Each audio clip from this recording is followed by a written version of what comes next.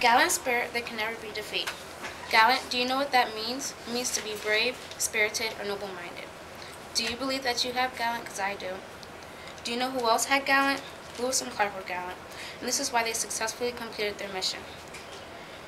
If you have gallant, you will be able to conquer all your fears in life. I know most of you guys were terrified when you came up to do your speech, but you got through it because you were gallant. During the expedition, Lewis and Clark faced bad weathers. Sometimes it would be too foggy for the boats to travel or too cold to leave camp. Along the rivers were lots of mosquitoes, which Lewis said gathered around his face so much he could not see. There were choppy waters that would make traveling very difficult, and there were the constant fear of drowning and the boat capsizing.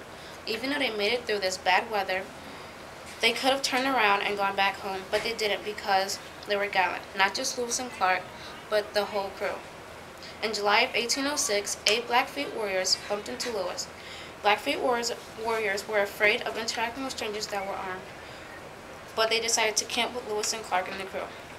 Lewis and Clark and the Blackfeet agreed to have peace with each other, but the Blackfeet thought the American plans represented a direct threat.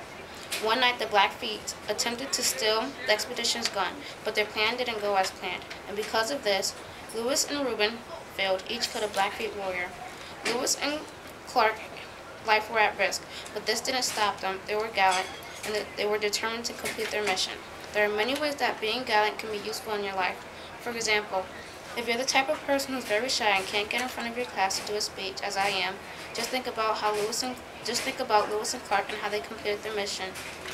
Did I change your work?